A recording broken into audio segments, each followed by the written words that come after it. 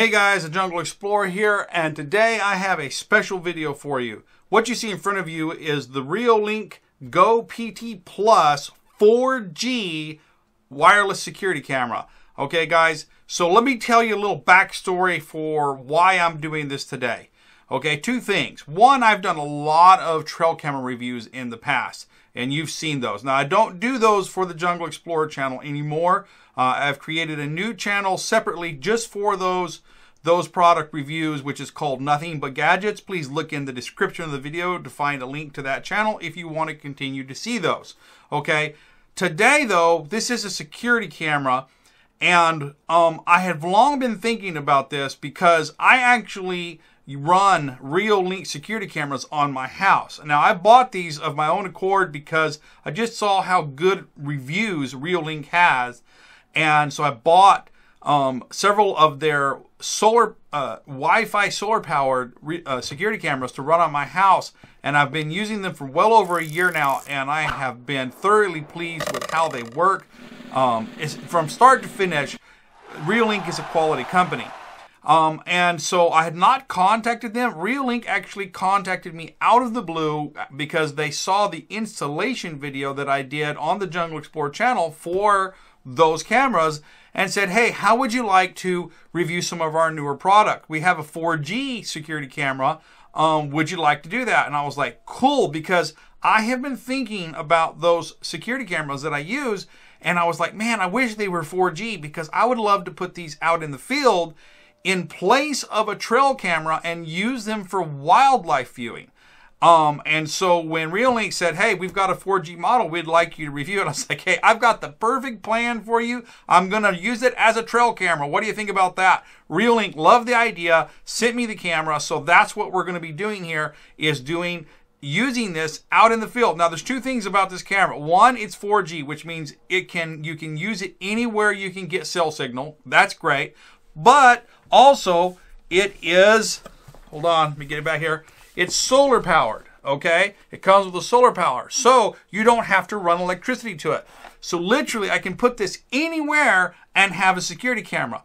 And also, this is not a stationary security camera. It can move. You can control it. All right, so say I'm going to set it out there and say a big deer comes up and it's not standing right in the right place. I get a notification on my smartphone via the Reolink app, and then I can take control and watch the animal and see what it does. So, I mean, that's what I'm thinking it's going to do. That's what I'm going to try to do with it, and I believe it's going to do it.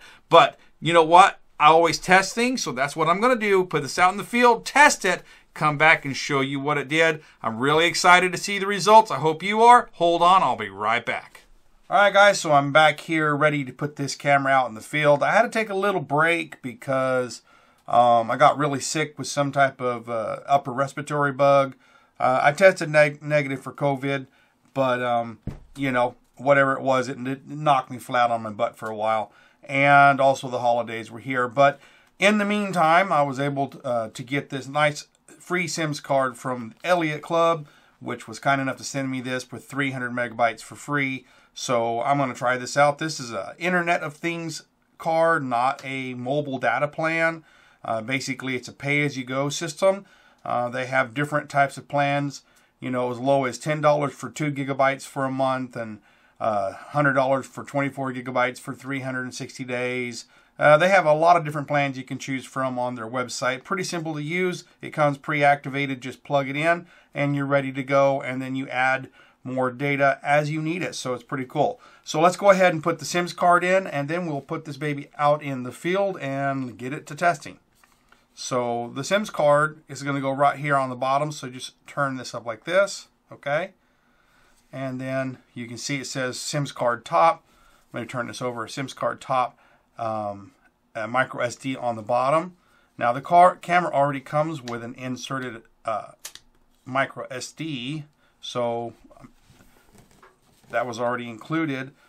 So this is going to be the nano SIMS, so it's going to be the littlest one right inside there. So we'll just pop that little thing out right there, and you can see that it wants us to put it in, let's say this way, I believe, if I'm reading it right. I'm reading upside down, so that you can kind of see the way it looks. It's got a little shape there, and I think I've got it right. So, I've got no fingernails. I've filed them off. So hopefully I can get this in here. I'm going to use the corner of the card to push that down in there. Alright, so that's in. Okay. Now, once we've got a SIMS card going in, now let's go ahead and power the device on.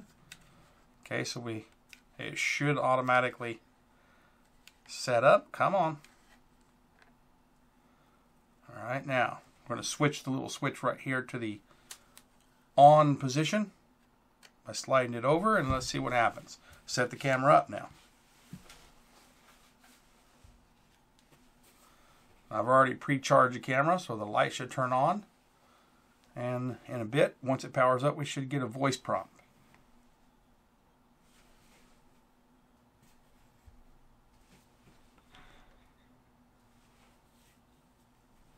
Network connection succeeded.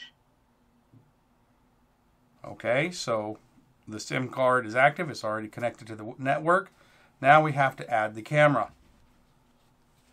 So you're going to need to download the Reolink app from the Apple Store or the Play Store.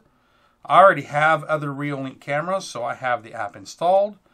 Okay, and let me get back out of my two cameras here. So I have these two cameras here. And so what you're going to do is just hit this little plus symbol up in the top here. Okay. All right, now turn your camera over. There is a QR code right on the bottom. We're going to scan that. All right, so it's going to connect to the device. Actually, I need to put the antenna on here, so this will help its reception a lot.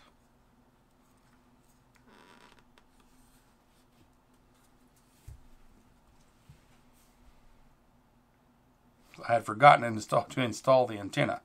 Okay, so you're going to need to create a device password. I'm going to go ahead and put mine in that I use for my cameras. Then you're going to need to name your device.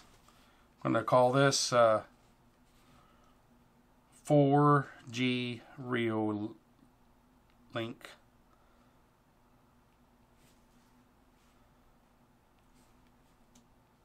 Cam. All right. So 4G Reolink Cam. Hit next. Select outdoor. If you're going to use it outdoor, it's a 4G camera, so I assume it's going to be outdoor. Next. And then this just has some information that you can read along here about different things. Okay, so now we have the 4G Reolink camera installed here. And let's see if we've got a connection. It's connecting there.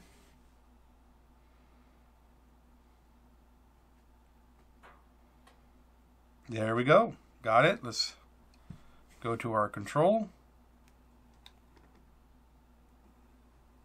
Wow. You see the camera right there.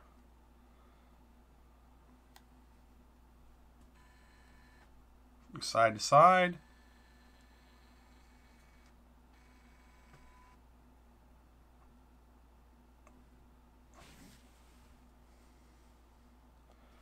You see my other light, my workstation there.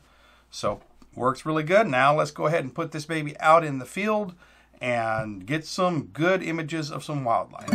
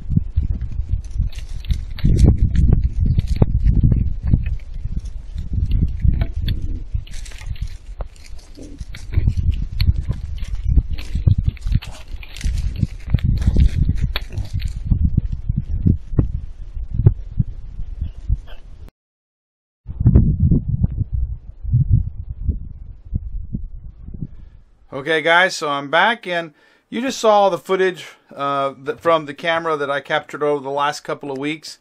You know, a bunch of little pigs, some deer, one coyote, stuff like that. There wasn't a whole lot of animals that came by, mostly just this little herd of pigs, especially these little baby pigs that were coming by quite often, then a few big ones and stuff. But at least you got to see that the camera worked, how it looked in the daytime, nighttime, and stuff. And now I want to talk about the things about the camera, things that are not shown in that video. Okay, so first, let's talk about the app. Okay, so the camera's still in the field, so all I've got is the box here, just to kind of give you that idea. So let me just go straight into the app here on my phone. So I do a lot of testing on different security camera systems, and I want to just come right out and say up front that the Reolink app is the best on the market that I have tested. I haven't tested every one, but as far as the ones that I have tested, it is the best. Okay, let's jump right into the app right here on the screen, start that up, and okay, let me get back to the main screen. This is where my cameras. Now these are solar powered cameras, and because they're solar powered, they don't stay connected all the time. If they were powered by, you know, the grid power or something like that, then they may stay connected. But because they're solar powered, they don't stay connected all the time. You have to connect to them. Now, this one here is a Wi-Fi camera that I have set up on a feeder. And I have my phone set up on cellular data right here, so I'll play it over cellular, you know, as if I was on the road. Okay, so there, you turn it, it'll go to landscape, and there's my feeder in the background, and there's nothing at it right now, but you know, it works really good. Okay, so that's that camera right there. Now this one is the 4G camera, and it's out there still in the field. I'll just click on it. We see that it says connecting here, loading stream, and there we have it right there. So it's now pointed backwards at the forest. I had it pointing towards the fence, and now it's pointing backwards, but there it is right there. I can just easily turn it around if I want to turn it around. There's a little bit of a time delay, and it does have quite a bit of motion blur whenever it's in motion. So you got to kind of stop it about a couple of seconds before you want, but there's the trail going out. I can tilt it up just a bit here. There you go. So it lights up there. So it kind of gets that whole big area there. It works just flawlessly, and boy, I tell you that a lot of apps are just not that good. I'm going to exit out of that so I don't use too much data. The little SIMS card that I put in there that had 300 megabytes. After 2 weeks, I still have 150 megabytes left, and I've been doing a lot of testing and stuff with it. So it's very efficient on data usage. Now, what I want to talk about here is the app itself and the camera. So let's go into the settings menu. Okay, so it has an extensive options with settings here. You know, you can set your PIR motions, your camera record times. You can put a schedule on things if you want to, when you want it to record, when you don't want it to record. It even has person and vehicle and other type detections. So if it sees a person, it'll say person detected, or if it's a car, it'll say car, vehicle. If it's something else, it'll say other. So it just has a lot, and it's easy to work. It works really fast. It has what's called post-motion record here, which means that one cool thing about the security camera is as long as there's something moving in front of it, it will continue to record for as long as something is in front of it. And after that motion stops, it will continue to record for another 8 seconds. That's what that means. Post-motion record duration. So that really is actually better than a trail camera, which you set for a certain amount of time, say 10 seconds, 30 seconds, a minute, whatever. This one only records as long as there is something moving and plus 8 seconds. So that's pretty cool. I really like that feature, okay? But I do want to talk about some things. Now, if you notice here, it's at 93%. I've been doing a lot of testing. When I put it in the field, I actually was only charged to 40%, and it's been cloudy, and it's where the solar panel is actually not in the full sun. It really gets mostly full sun in the, you know, from about 2 o'clock till 5 o'clock. So it's getting about 3 hours of good sun a day.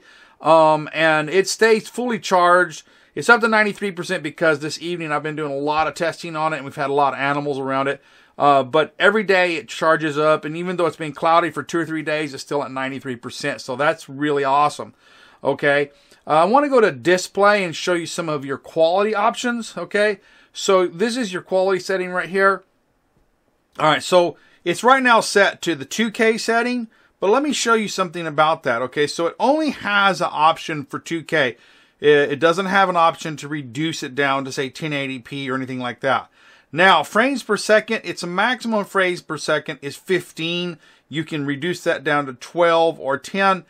And that is one of the things that I kind of don't like about it. I wish it was a higher frames per second because there is a little bit, that's where we're getting that motion blur. Because it's just the frames per second are not fast enough whenever there's movement. And that really affects the nighttime video performance. As long as the animals are moving slowly or they are still, they're really good. But if they're moving fast, there's a ghosting effect that occurs. And that's a result of that 15 frames per second. Now, the one thing is you can change your bit rate. Now, this is the video that's going to be recorded to the SD card, and I'll explain that later. Okay, that there's a different video that you're going to watch over your internet connection because this is too big and it would really eat up your data. This camera films in 2K, and you have to get that 2K, you have to take it off the SD card directly. But it also has another quality setting, okay, which is this one right here. Okay, this is what you see when you see the samples, when you view the video via the app, via your mobile connection, you view it in 360p, not 2K, it's 640 by 360. It also has 15 frames per second, and you can choose your bit rate. Now, your bit rate settings on both the full quality and the fluent quality is going to really determine how clear the definition is. The higher the bit rate, the better definition you get, and the lower the bit rate, the less definition. Basically, the grainier the video is going to be. It's set to 380 bit rate, which is actually pretty low, but this is your compressed version. So what the camera does is when it senses motion and it records a video, it records it in high quality, and then it produces a low quality video copy so that you can see it over data and not use a lot of data. And that's why even after 2 weeks in the field, I've only used 150 megabytes of data. Okay, so that is really cool. It's a big data saver and helps the camera not use as much data. But the videos that come out of the SD card that records are the full quality. They're 2K quality, and I've got it set at maximum bit rate, which is 4096. Okay, so you can adjust those as you need them. Okay, and if you need to save more data, you can do that. All right, so it's in live view here. It has a bunch of different settings. You've got if you want this right here is day and night. It's set to auto. You can do it set to black and white or color, but I leave it on auto there, okay? So you've got that. You can actually change where the camera name appears on the screen. You can change where the date and time, the watermark, all that. But one critical thing that I really like about the app itself is that it has email alert. This is where Reolink really sets itself out apart from the other security cameras that I've tested. None of the other ones that I've tested have email alerts. And you're like, what is that? Okay, let me just show you here. Okay, so Gmail is free, right? You can get a Gmail account for free. And that Gmail account comes with 15 gigabytes of free storage. Okay, so what I've done is I've just literally created a Gmail account just for my Reolink security cameras.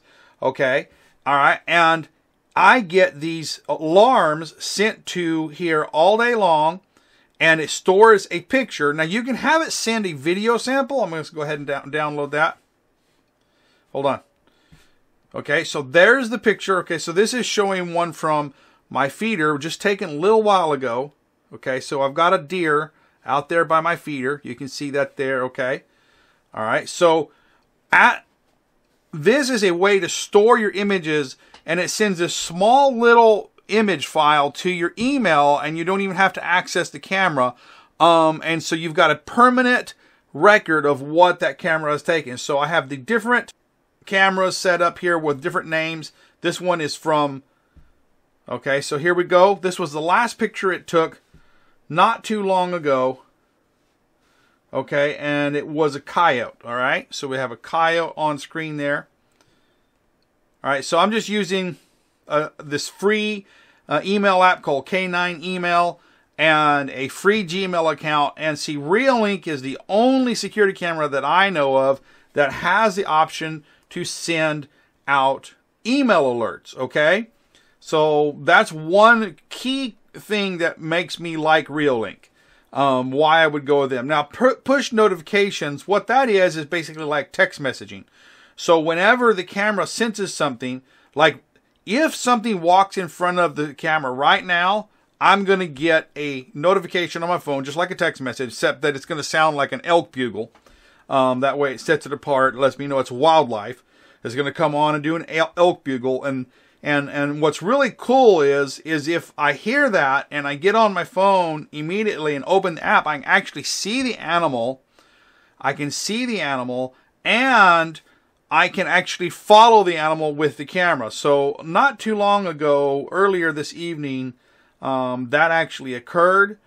And there was some pigs around the camera. And let me go ahead and load this here. All right, so let me go back and see where that was. Okay, I see it right here. Okay, let me pull this up. Okay, so you can see there's the pigs right there. And I'm following them. I'm moving the camera around, watching them as they walk. Let me go backwards here. Let me do this one here. Okay, so here you see me moving the camera. There's the pigs. They're kind of moving through the trees there. Because of the little bit of time delay, it's not always easy to get it precise. But I'm watching them as they're coming across here. Okay, they're right there. And now I'm going to move over to the side. And so I'm literally watching the animals walk around. Okay, and boy, that is something you just can't do with a trail camera, buddy. You're not going to get that with a trail camera. You can do this, but this is where the security camera, this Reolink, just really shines. So that was really cool.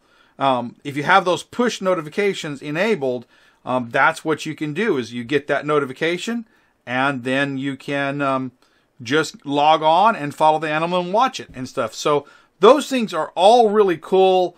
No power needed, totally solar powered.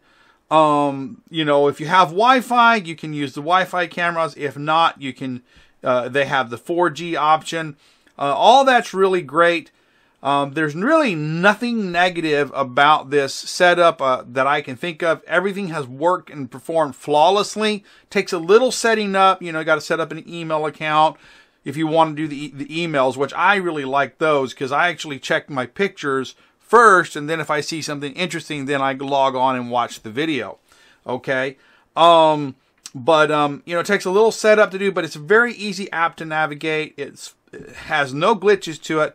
The only thing that could be improved is that frame per second, because at night, if an animal's moving really, really fast, you know, just kind of walking fast, there's what I call a ghosting effect, where the animal looks almost semi-transparent because the frame rate is not really fast enough to follow at night.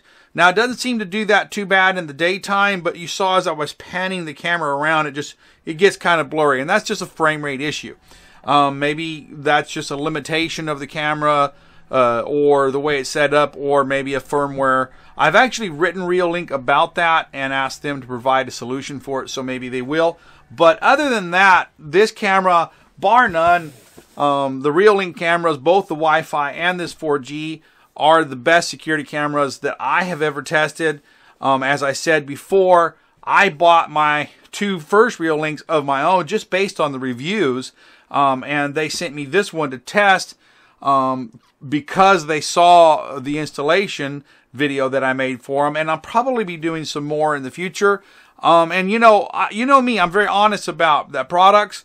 In my reviews, it doesn't matter that I get them for free because, you know, like I said, I'll buy them. I can afford to buy my own stuff.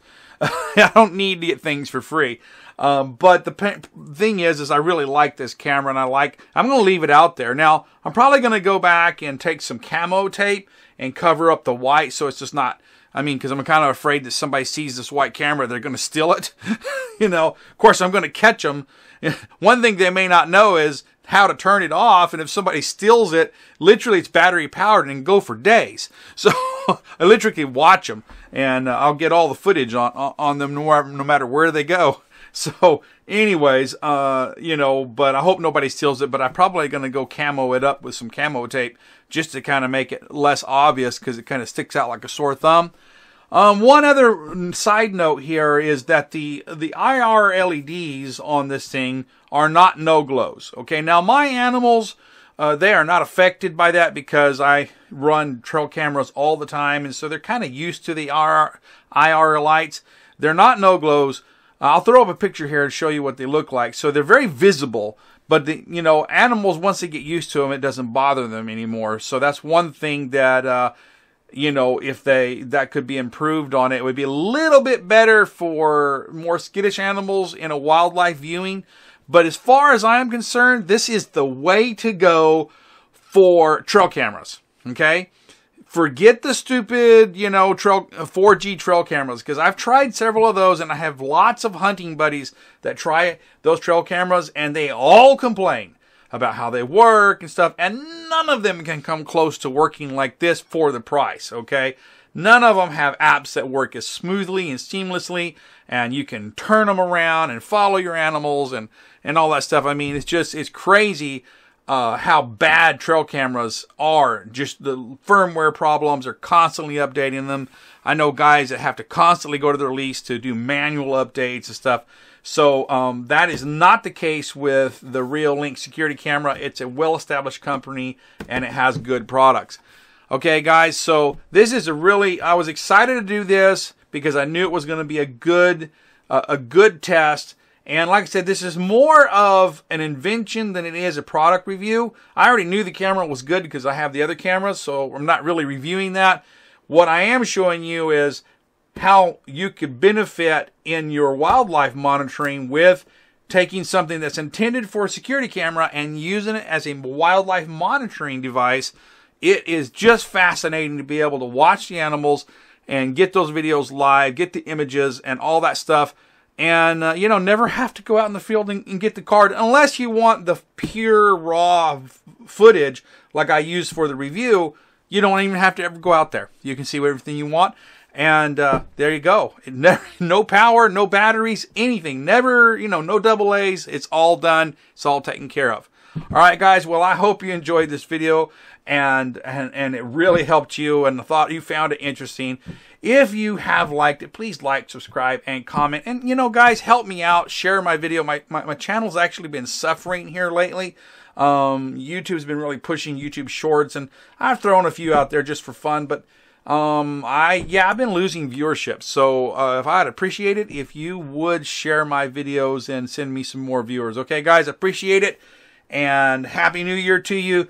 Until next time, this is the Jungle Explorer signing out.